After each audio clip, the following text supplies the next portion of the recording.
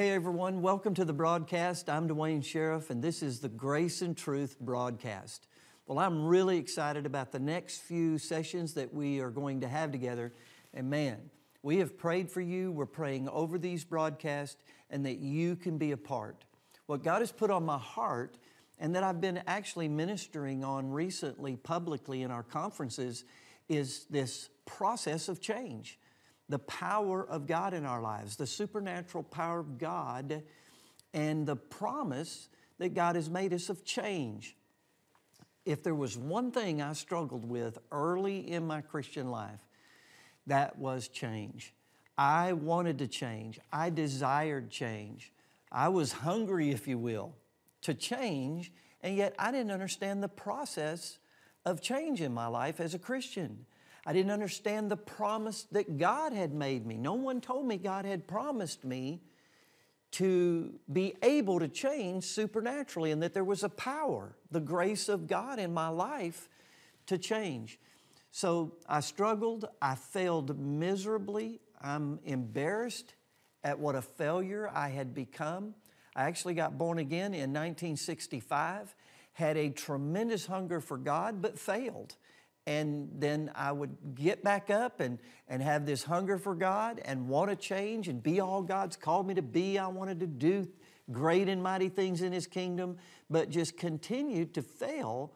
And it was like it was systemic failure was in my life, and I didn't know how to break out of it. So God has taught me these things. I've lived them. I've experienced them. And I'm telling you, as a Christian, there's no greater joy than the ability that comes from God to change supernaturally. And this is important in the Christian life. We must change, and the reason we must change is because God doesn't. Amen. You need to think about that.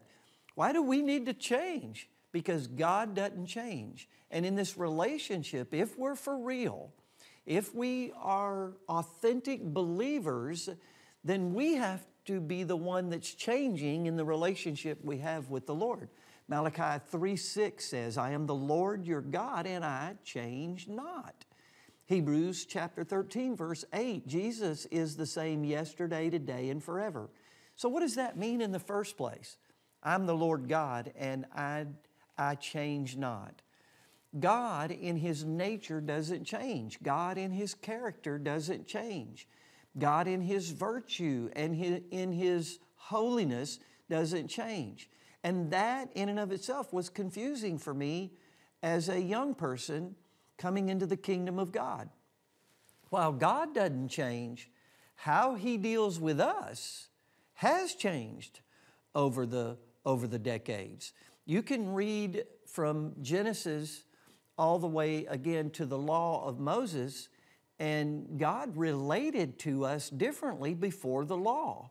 Romans chapter 5 verse 12 says that before the law, sin was in the world, but where there was no law, sin wasn't imputed. Think about that. God, before the law of Moses, wasn't imputing man's sin against him. Then when the law of Moses came, there was wrath, there was judgment, there was curses associated with the Old Testament law, and sin was imputed. So while God didn't change in His nature, character, and love for us, how He related to humanity did change from creation to the law and under the law. And then because of the cross, there's been a change. There's a new covenant. The old covenant is fading away, and now the new covenant is being established, and God relates to us differently under New Testament, New Covenant grace than He did under the Old Testament law. So that was confusing, is my point, for me as a young person, that while God doesn't change, how He deals with us and sin has changed. And so we need to understand that as well.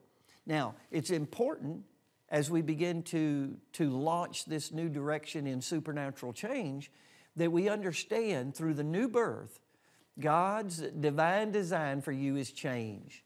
It is a constant. Change is a constant in our lives and in God's plan for our lives. Ecclesiastes chapter 3 verse 1 says, to everything there's a season. To everything there's a season. To everything there's a time table and a time limit. To everything there is a season and a time to every purpose under heaven. There is a time to be born. And then there's a time to die. There's a time to plant. There's a time then to harvest. See, that's change. There's a time to tear things down and a season of tearing things down, and then a time to build things up, a time to cry, a time to laugh, a time to grieve, a time to dance. I think you're getting it. The writer is explaining change and the process of change, and that change, again, is a constant. We cannot get around God's plan and divine design for change in our lives, in our vocations. And again, we must change, and change is a constant with us because God never changes. As a matter of fact, your predestination, dear ones, our predestination in Christ is change. Romans chapter 8, verse 28 says, and we know that all things work together for good to them who love God and to them who are called according to His purpose. God loves you, and now you need to love Him back. And He has a purpose, a plan for your life. Listen to verse 29. For whom He did foreknow, He also did predestinate to be conformed into the image of His dear Son, that He might be the firstborn among many brethren. Man, God's predestination for your life. God in His foreknowledge predestinated you and I for change. What's that change? To be conformed into the image of His dear Son. Conform means shape like, look like, poured into the mold of. God's plan for your life is to be poured into the mold of Jesus, to look like Jesus, to exercise authority in the earth like Jesus, to love people like Jesus, to be honest and candid with the culture and with religion all around us like Jesus was. This demands change. To be like Jesus demands change in our lives. So that's God's plan. And so I wish someone would have sat me down and explained in simplicity what I just did with you, so that I would know God is committed to change in my life. God is with me in the change in my life. Well, the scripture God used to transform my life is in 2 Corinthians chapter 3, but I want to remind you of even Romans chapter 12, verse 2 says that we're not to be conformed to this world, but we are to be transformed by the renewing of our mind, that we might prove what is that good, acceptable, and perfect will of God. You and I will never prove. The word prove there in Romans chapter 12 means demonstrate. We'll never demonstrate, we'll never experience practically God's good, acceptable, and perfect will for our life if we're not transformed. That word transformed means change. It absolutely means a metamorpha in the Greek, and we get our English word metamorphosis from that, and that's the radical change. A metamorphosis is the radical change in the structure of an animal by a supernatural means. God wants us to no longer, as His people, be conformed into the image of the world. And that's what the entire culture is attempting to do to you, your children, your grandchildren, your friends, your co-workers. The devil is trying to conform everyone into this image, this mold of worldliness. And God says, resist that. Don't be that. Well, how do I keep from being conformed into the image of the world and the imposition that the world is endeavoring to impose upon us? I have to be renewed in the spirit of my mind. I have to see things from God's perspective and renew my carnal, unrenewed mind in order to change. So let's talk about the process then. Let's talk about the promise. Let's talk about the power for change in our lives because God is committed to the process. You may be discouraged. I'm so excited that you're watching right now because I know untold hundreds of people that are discouraged because of the inability to change into the plans God has for them. And so we're going to talk about that process. Well, Paul compares in 2 Corinthians chapter 3, he compares the old covenant law and the glory of that law. And even though it was glorious, it condemned and it destroyed. And there was a purpose for that. We don't have time to get into that now, but there was glory to the old covenant law, but that glory, once it fulfills its purpose, which is bringing us to Christ, it must fade away. And then he talks about the glory of the new covenant, the New Testament, of this born-again spirit of righteousness and being made righteous now. And he goes back and forth with the example even of Moses and how Moses beheld the glory of God and it was shining on his face so bright. When he came off of Mount Sinai with the 10 Commandments, his face was shining with the glory of God, with seeing the glory of God, with beholding the glory of God, that he had to put a veil over his face because it intimidated the children of Israel. It made them uncomfortable. Man, when we're not serving God, when we're not pursuing God, someone who is serving God can actually make you feel uncomfortable. And so they are intimidated by the glory on his face, so he covered it. And Paul is encouraging us not to do that, not to cover up the glory of God in our lives, but to now live with an open face. In other words, live our Christianity not in a closet or behind four walls or this self-quarantine that the church has put on itself, but to make sure that everywhere we go, we're reflecting the glory of God that has changed us. And he actually outlines how change happens. The Lord spoke to me years ago out of these verses, and they revolutionized my life. I mean, it shook my world up. And I, if I'm honest, have to admit that there are a lot of scriptures I read in the Bible I struggle with, and I'm not sure what God is saying, and I have to really knock. I have to ask. I have to seek and pursue God in understanding. This scripture just came alive. So let me read it right quick, and then we're going to come back to this process of change. In 2 Corinthians, I apologize, I didn't go there. 2 Corinthians chapter 3, verse 17, Paul says, "Now the Lord is that Spirit, and where the Spirit of the Lord is, there is liberty." When God's Spirit comes into your life, when you get born again, and specifically Spirit-filled, then there's a liberty that comes, a freedom that comes. Now, this freedom and this liberty that Paul is speaking of is not a freedom and a liberty to live in sin, celebrate sin, practice sin. No, that's what Jesus died for us for, to bring us out of. Boy, that is so simple, but yet I've discovered that the body of Christ at large hasn't discovered why God saved us, why God delivered us. God didn't deliver you. Jesus didn't die for your sins so you could live in them and so you could celebrate them and so you could practice them. We don't need Jesus to die for our sins if we're going to remain slaves to sin.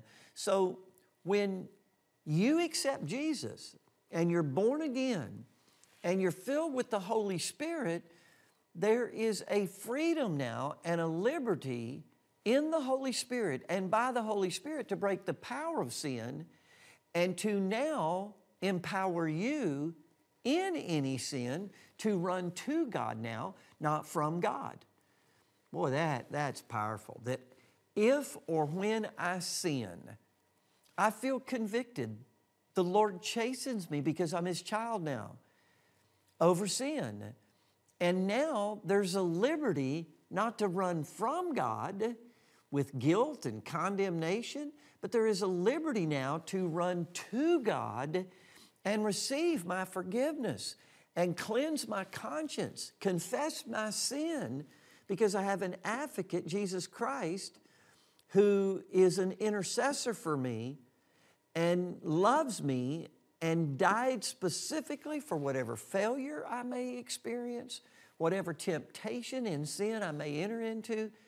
Jesus is my advocate. He's like a lawyer that represents me before the Father, and I can run straight to Him because I'm made righteous and truly holy. Boy, that's a whole different teaching right there. And everyone needs established in righteousness, how that you've been made righteous by the blood of the Lamb. Your righteousness is not based on your holiness, your works, but on the shed blood of the Lord Jesus Christ. And so you can come boldly. Hebrews 4:16 says, you can come boldly to the throne of grace, not the throne of wrath, not the throne of guilt and condemnation. You can come boldly to the throne of grace and obtain mercy. Amen. I don't know about you, but boy, when I mess up, thank God there is a liberty to run to Jesus, knowing that He will not be angry at me or curse me or condemn me or shame me, but will be merciful to me. And then Hebrews 4:16 says, come boldly to the throne of grace that you might obtain mercy and find grace to help in time of need. There's no greater time of need than when you fall into sin, or you stumble into sin, or you're tempted and you enter the temptation of sin. No greater need in your life. Boy, I don't care what the culture is saying. I don't care what the backslidden church world is declaring. If you are born again, you are a child of God. You've been made the very righteousness of God. And that doesn't mean you never sin. It doesn't mean it's impossible for you to sin. It means you don't want to sin anymore. If you're watching me right now and you enjoy sin, you celebrate sin, you deny the Word of God that defines sin, then I question whether or not you've made Jesus Lord of your life. And you need to consider the error of your way and repent. Find true repentance and get born again. Get filled with the Holy Spirit. And now read the Holy Bible and realize that we are to be a holy people. Because I have experienced a new birth, I am filled with the Holy Spirit, it doesn't mean I don't make mistakes. It doesn't mean I'm perfect after my flesh. But it does mean that there is a liberty that I have found to run to God, not from God. And that whatever weakness is in my flesh, whatever struggle I or you are having with sin of any nature or unholiness, God loves you, and He loves you the way you are. Now listen, you better hear the rest of it or you're going to get confused fast. God loves you the way you are, but He loves you too much to allow you to stay the way you are. He has made a way of escape through the cross and by the blood of Jesus. And now there's liberty to run to God now and not from God. There's liberty, hallelujah, to confess my sin and to be cleansed in my conscience and to be empowered by the same grace that brings me forgiveness and the cleansing of my conscience for any kind of sin in my life. There's a grace now to submit unto God, resist the devil, and he will flee. Submit unto God's holiness, resist sin and the author of sin. Submit to the author of our holiness, God, and resist sin, the author Satan, and he will flee. Thank God for this liberty that's come, this power, this God with us, this God now in us. And then he goes on to say in verse 18, but we all with open face, beholding as in a glass the glory of the Lord, are changed into the same image from glory to glory, even as by the Spirit of the Lord. Wow. I don't know if some of you are watching and that's the first time you've ever heard that. Some of you have heard it, and I pray it comes alive for you like it did for me many years ago. That just outlines the promise God has made of supernatural change. That one verse makes 9 statements of the supernatural power of God and process of change now in our lives. And I'm going to be getting into this in detail in my next broadcast, and I hope that you can be with us. I'm actually probably going to get into on why it's so difficult for so many people to change. Why was it so difficult? I went 15 years, brothers and sisters, 15 years struggling with change. I had no idea that there was a promise like this of supernatural change. I thought I had to try harder to change. When that verse 18 says, change doesn't come by trying harder. Change comes by trusting God. Change doesn't come with my willpower. I actually attended church as a young person for many years, all by myself. My family wasn't serving the Lord, but I was seeking change. I was seeking God's will. I was seeking this predestination to be conformed into the image of God's dear Son. And all I ever heard, and I'm not being critical of any of the churches I was raised in, but I was just encouraged that change does come in the believer's life by trying harder. Change comes by willpower. Change does not come by willpower, not lasting change, not healthy change, not long-term positive change. It doesn't come by willpower. It comes by God's power. And no one told me that.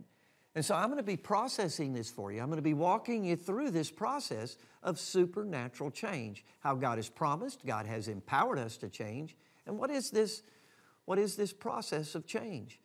But before we get into that, I want to deal with why then was it so hard on me for 15 years? Why was it, if God has provided the promise of change, if God has provided the power of change, if God has provided a process of change, why was change so difficult Why was change so difficult for me for 15 years? Well, I'm going to cover 5 reasons on why change is so difficult for people. Even though God has supernaturally promised change, if you don't understand these 5 things and deal with them and turn to God, set your will. While change doesn't come by willpower, you do have to will to change and set your will on change, and we'll talk about that as well. Again, 9 statements in one verse. Be thinking about that between now and our next broadcast. Verse 18 outlines 9 statements of supernatural change, and I look forward to going over that with you. Well, I'm running out of time on this broadcast, and so I just want to encourage you to get a hold of us. We'd love to pray for you. We'd love to help you access all of our free material. We have thousands of messages available for you, free, no charge, on our website. All you need to do is go to PastorDuane.com, PastorDuane.com. It'll take you to our homepage, and you'll see the different series that we have. I actually have a series called The Power, the Process, and the Promise of God for Change. And that'll be a blessing to you. Going over that material, you can download that for free. We also have prayer warriors available to stand in agreement with you for any need in your life and in your family. You can contact us at area code 580-4040 DSM. That's area code 580-4040 376. Man, we'd love to hear from you. I'd really like to hear from you and you let us know what God's doing in your life. I hope that you can be with us for our next broadcast on supernatural change. And hey, call a friend, call a family member. Get a hold of somebody that you know, because I guarantee you know someone in your family, you know someone in the workplace, and you have relationships even at church where people are struggling with change. I really believe these messages are going to empower you to experience supernatural change. Again, get a hold of us at Pastor Duane. That's Pastor Duane, D-U-A-N-E, PastorDuane.com, or area code 580-4040 DSM. Thanks for watching the broadcast. Hey, we want to take a moment to say thank you to our impact partners for your generosity. It's because of your partnership that we're able to continue to give away Duane's teachings completely free. To become a partner, you can visit our website or call the number on the screen. Thanks so much for your generosity and for taking part in our mission to help people grow in Christ.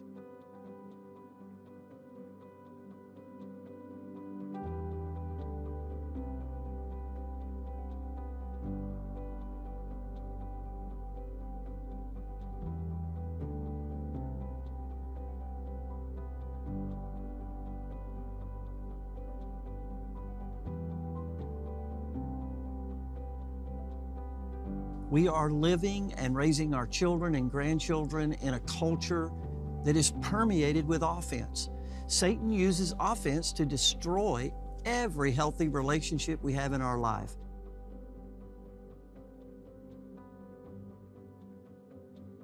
And one of the things I'm excited about within this book is what forgiveness is, how easy God has made it for us to forgive. Erasing Offense can be purchased right now from our website, pastorduane.com, or you can purchase it from all major platforms.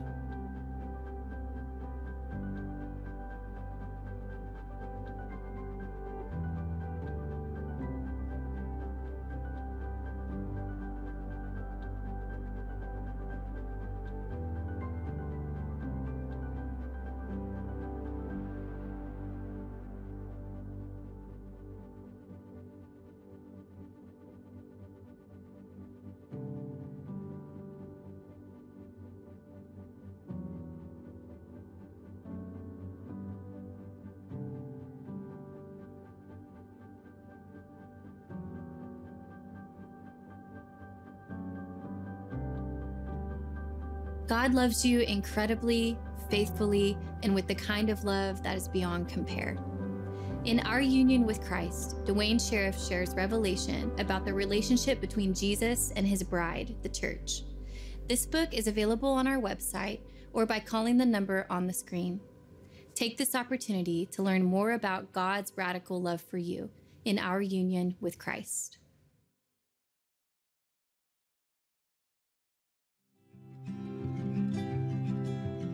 Thanks so much for watching. All of our content is available for free because of the generous donations from partners of Duane Sheriff Ministries. Visit our website, pastorduane.com, to find the full message series and to learn how you can help partner with us. We hope you enjoy this message.